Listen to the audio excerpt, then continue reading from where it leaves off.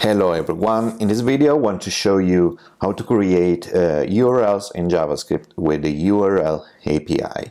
The URL API can be used as a constructor and you can pass your URL inside the URL constructor like so.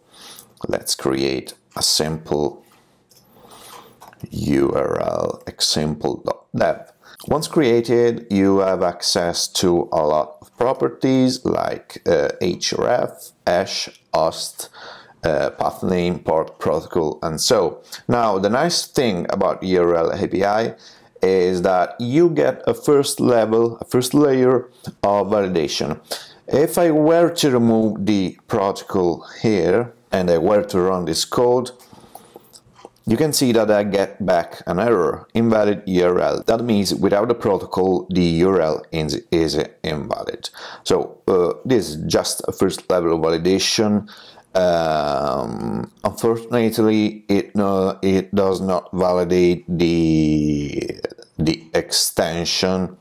So, for example, https://www.example is valid URL for the URL API, so you will need still some regular expression to validate the extension.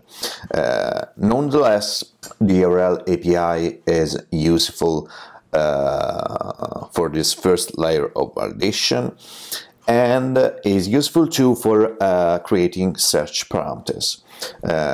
What are search parameters? Suppose I want to build a URL like example.dev city equal Rome and price equal 200.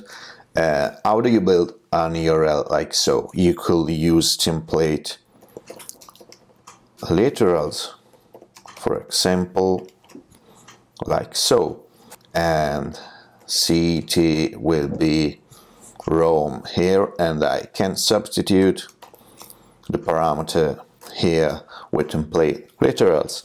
But this approach is error prone.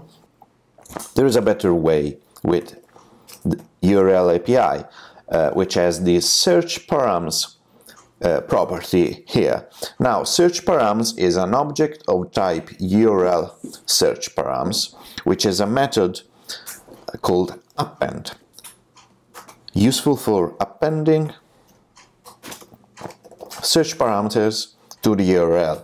Now, if I call again search params.append here by passing the price, I just built the same URL as before, but this time in an idiomatic way.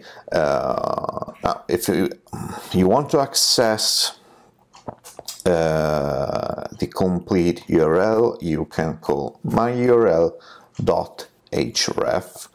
and if you run this code, you will get back the URL with the search parameters.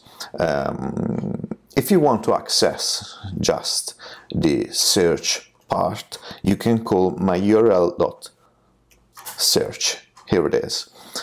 So whenever I need to build a URL, I don't use template literals. The URL API is my friend. It is not well supported in Internet Explorer.